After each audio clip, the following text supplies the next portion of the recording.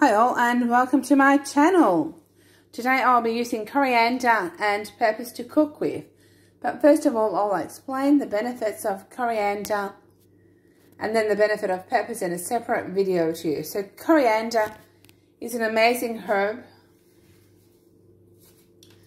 And there's some surprising facts about coriander, and there's many health benefits to it as well.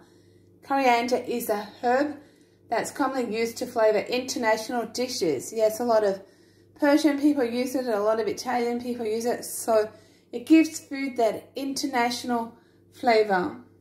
Many people use coriander in dishes like soups and salsas, as well as Indian, Middle Eastern and Asian meals like curries and masalas. Coriander leaves are often used whole, whereas the seeds are used dried or ground.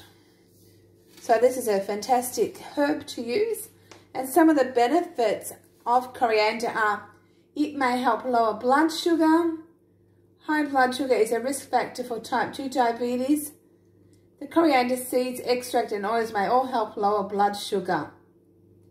In fact, people who have low blood sugar or take diabetes medication should practice caution. The reason they should practice caution is because coriander is so effective in lowering blood sugar.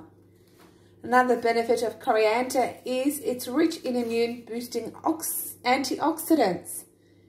Coriander offers several antioxidants which prevent cellular damage caused by free radicals. Its antioxidants have been shown to fight inflammation in your body. May benefit heart health, yes.